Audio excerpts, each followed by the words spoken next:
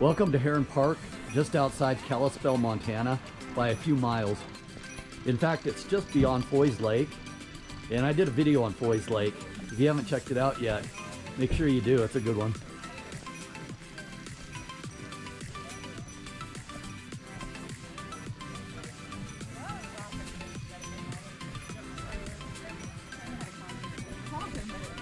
Now it appears some type of event is going on the day I decided to do this hike. With so many bicycles, it must be a biker rally here at Herron Park. Let's giddy up.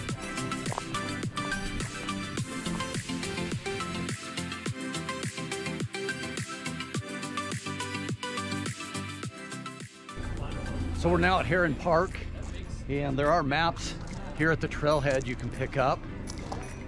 We're going to be heading up this way, up this trail with our little handy map. Let's giddy up.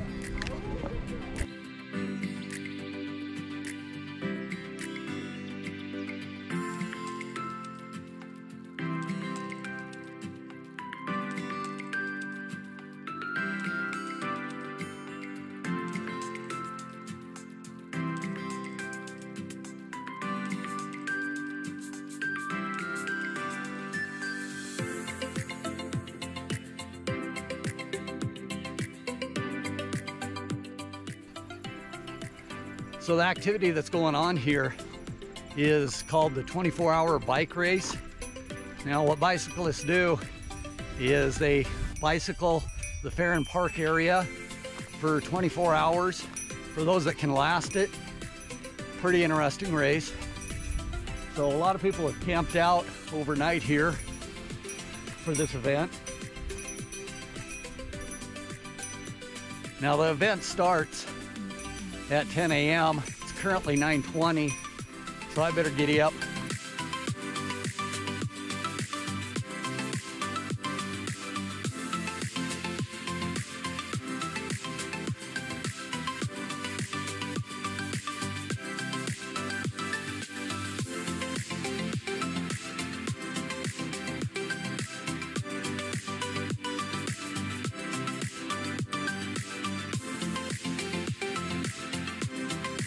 So far, we've been heading up Notch Trail. At least I hope it is. But a lot of trails in Herron Park here.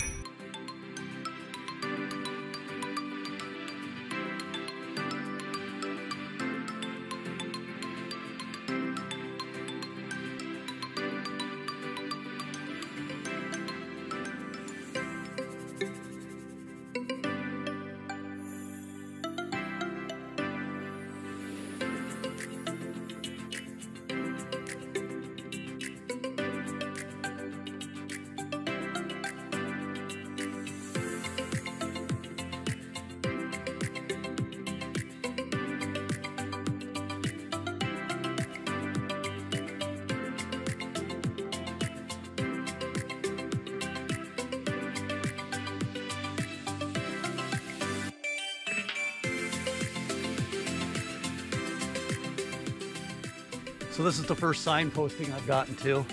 So you take this trail, the family trail. We're gonna continue up Notch Trail.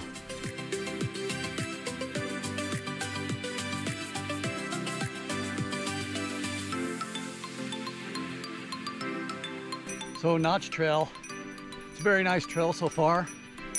You probably run into pretty steady about 15% incline, 10-15%. And there's not a lot of rocks on it, so great trails for bicyclists.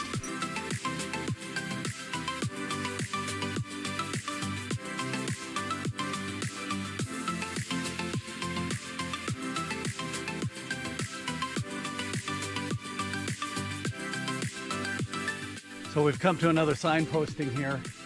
So Notch Trail, indicating the trail we just came up here. And then to Plum Creek Road, head up this trail. We're gonna continue on Notch Trail this way.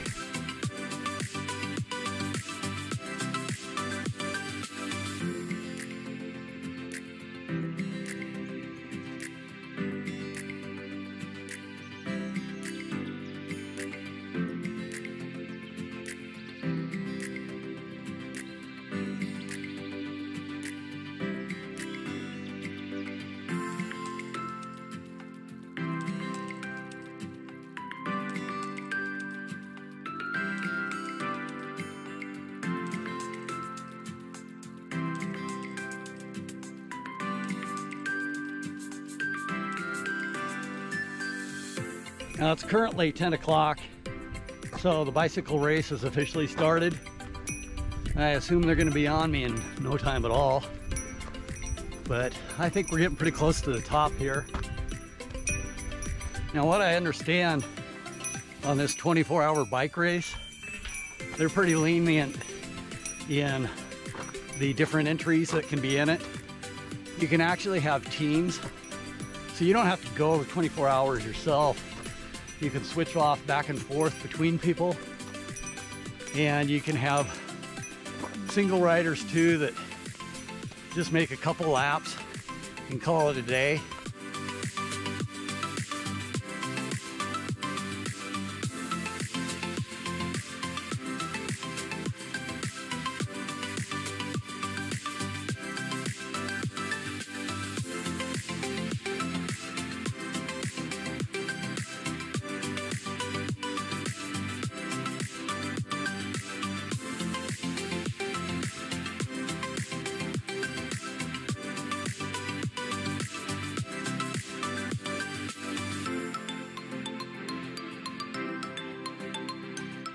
So at this point you have this signage from the U.S. National Forest, and it does specify that this whole area that we're looking at was a glacial area long ago during the Ice Age. Now it does specify also, which is interesting, is 20,000 years ago you'd be standing under almost 1,500 feet of glacial ice at this point.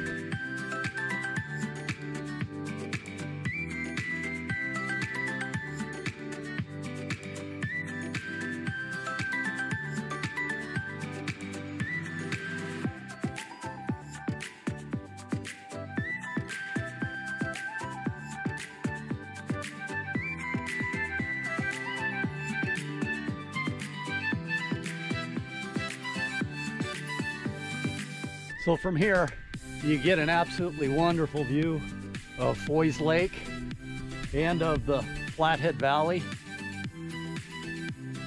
Now Foys Lake, you can clearly see the aqua blue water in it.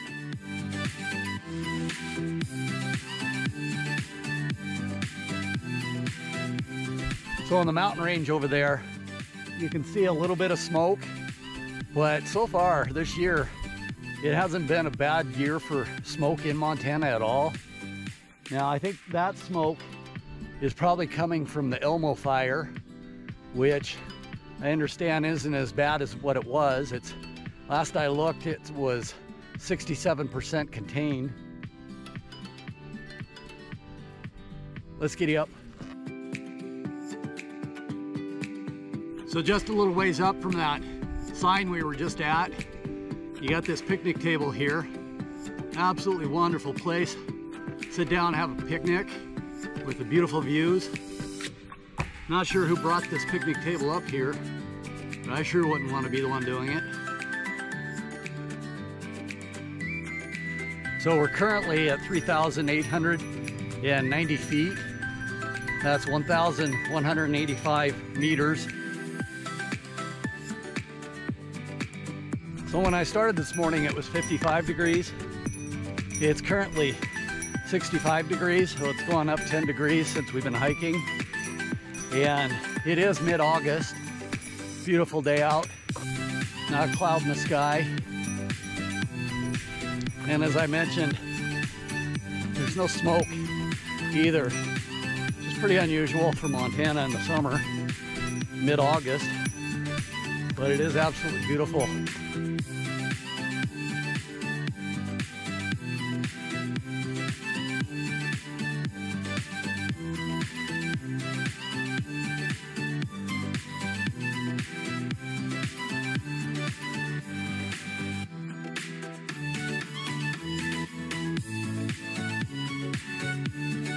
So at this point, we've made it to the Overlook Trail. Now, we're gonna take the Overlook Trail down this way, and we're gonna connect up to the Family Trail and loop back in to the trailhead. Now, after the Notch Trail Outlook, where we saw that sign posting, it was steady incline after that. So at this point, we've gotten to the highest point we'll be at. It's 4,000 feet or 1,220 meters, and some just absolutely beautiful views through the trees here.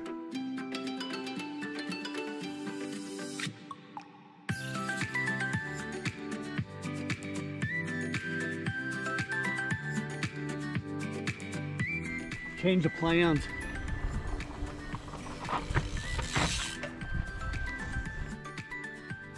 So looking at this map, I think we got to change a plan. Instead of going down Overlook Trail here, I think we're going to continue to go up it, and it continues on, and then the trail will come down, and then we'll be able to connect up to the family trail. Now there's something up here called Foys Overlook, so that sounds cool to check out. Let's giddy up.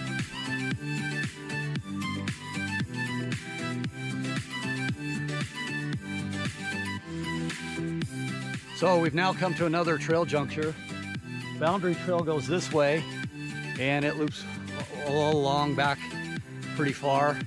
And then we've got Overlook Trail this way, which we just came up. Now Overlook Trail continues this way, so we're gonna giddy up and go this way. Now I mentioned there was something called Foys Overlook. Now I never saw anything scenic, so not sure what Foys Overlook is, but let's giddy up.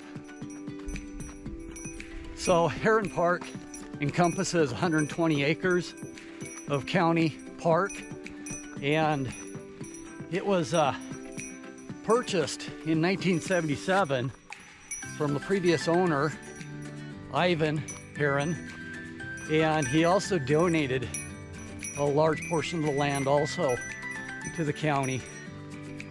So far, I haven't seen a great deal of people out on the trails hiking it. With that bicycle event going on, quite a few bicyclists on the trail at this point, but I'm really surprised there's not more people out on the trails, as like I mentioned, this is only minutes from the Kalispell area. Let's giddy up. So I keep telling you we're at the highest point we're going to be at. This is definitely it. We're currently at 4,092 feet. That's 1,250 meters. Now, as mentioned, Herron Park has a lot of trails it encompasses. It has one that actually goes 13.5 miles to Blacktail ski resort area. We're not going to take that today. We're just going to mainly focus on the Herron Park trails around this area, as they're just beautiful views from here.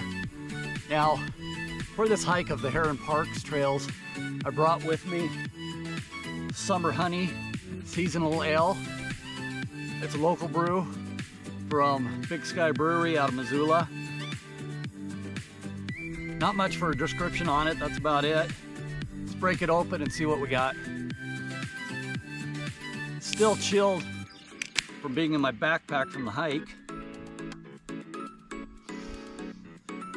Very nice aroma.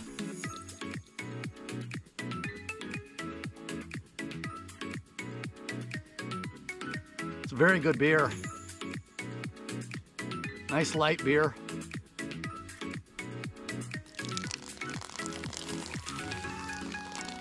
Light color to it also. Now the picture of it, the Summer Honey Ale, has a bear in old-fashioned swim trunks with a surfboard.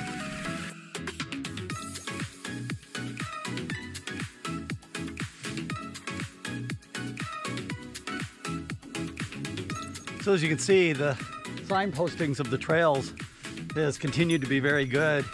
It was only just at the beginning of the trails you didn't really know which trail you were getting on. Let's giddy up.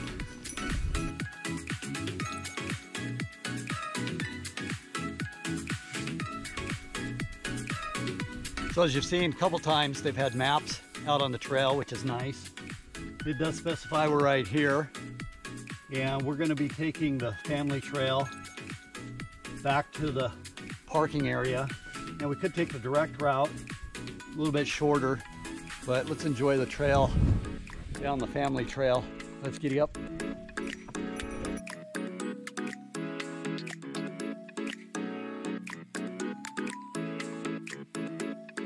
So if you saw there, that bicycle he was on, it was mainly moved by his arms. So if you got one of those bad boys, I would have to say these Herron Park trails, they are pretty much handicap accessible. Thought a bike was coming. So yeah, it's wide trails and not a lot of rocks in them. So a vehicle like that, no problem going on these trails. Let's giddy up. Now family trail doesn't have much of an incline at all, but still beautiful views.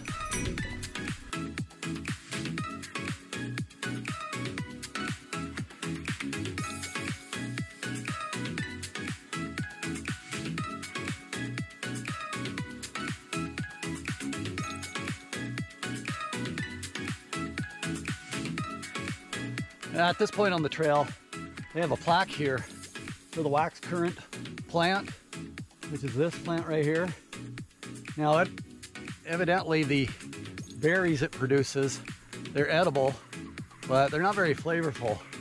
So, not a favorite among the deer. But it does specify the caterpillars love to eat the leaves of the wax currant plant.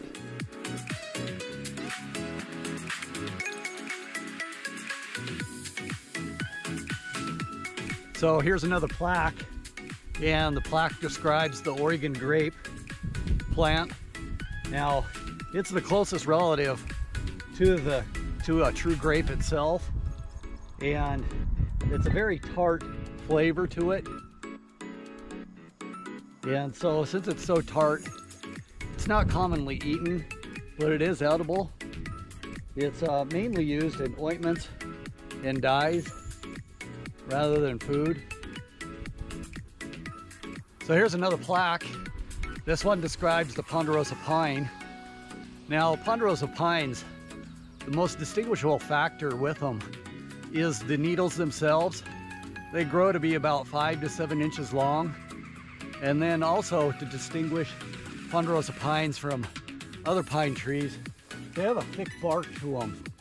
And that allows them to survive in severe temperatures, as well as low intense forest fires. Another plaque here. This one's on the Rocky Mountain juniper, which is right here.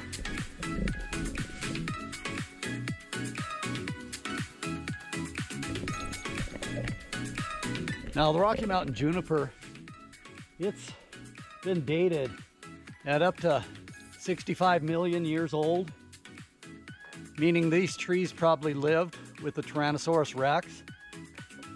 And its distinguishable factor, I don't see, well, there's a few right there, but are its little blue berries on it. Now, those little blue berries were used by Native Americans, specifically the Salish tribe, to cure colds. Let's giddy up.